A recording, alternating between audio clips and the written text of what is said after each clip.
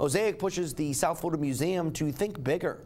The Mosaic Foundation approached South Florida Museum's Board of Trustees 5 years ago and said they'd like to do a little bit more for the museum's children's area. But not just the children's area, they were offering to chip in more than $1 million to kick off an expansion that would increase the size of the museum by 20%. The Herald Tribune says the Mosaic Backyard Universe and North Education Center, a learning center for kids ages 2 to 8, will cost an estimated $8 million to construct. Construction for the new facility is already underway on the site of the museum's north parking lot. The expansion will open up space for new exhibitions and different ways of learning for local students.